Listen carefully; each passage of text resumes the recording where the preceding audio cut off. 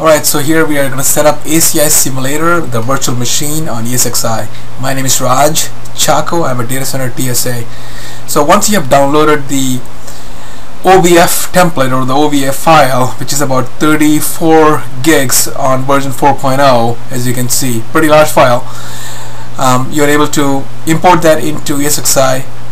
Make sure you pick the host or the resource group that has enough horsepower. We are looking for 16 gigs of RAM and about 80 gigs of hard drive and 8 vCPUs for this installation.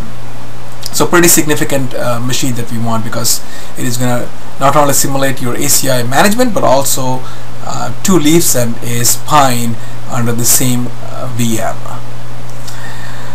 So once you have imported it, there is this option of where do you want to install it. Obviously, pick a storage system that is fast and has enough capacity. I'm doing my ESXi here, and then you have the option of picking the network. So although you only see one network here as an option, this is going to be your management interface, but when you stand up the infrastructure, you will see that there will be 2 Ethernet adapters. So just wanted to give you a heads up, so don't get confused when you see that. So the VM will have 2 Ethernet adapters, but you will see that there you go. I'm showing you 2 ports that shows up on the port group. What you want to do is you want to make sure that the port group as well as the vSwitch is configured with Promiscuous Mode. So go to security and then make sure that the Promiscuous mode is selected or the option is enabled. You also want to enable, the system could freely change MAC addresses, as well as it won't drop any forced packets. So here I'm doing the exact same thing on the switch itself. So if you click on vSwitch, and by the way, if you're antsy about doing this on a vSwitch, make another vSwitch and then enable Promiscuous Mode, right? So that makes it easy.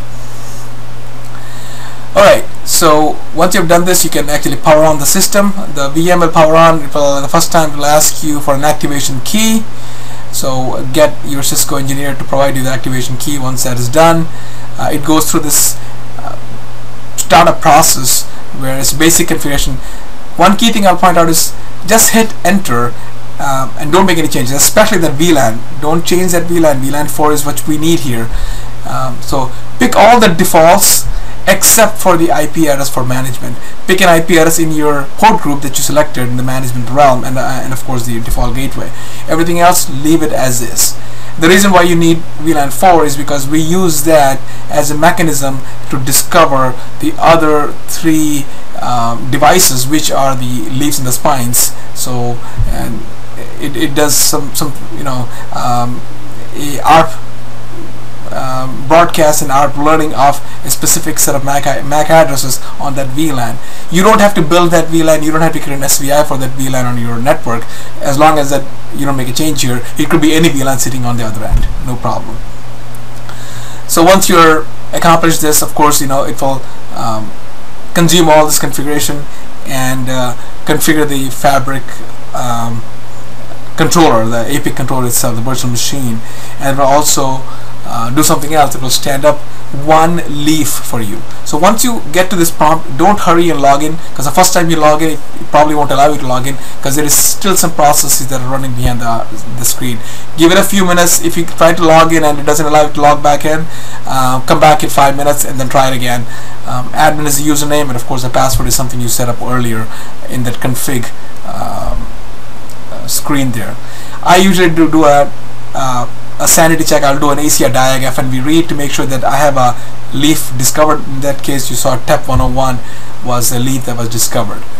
At this point, you can point your browser to the IP address of the virtual machine that you have created, and you are actually welcomed by the APIC controller UI.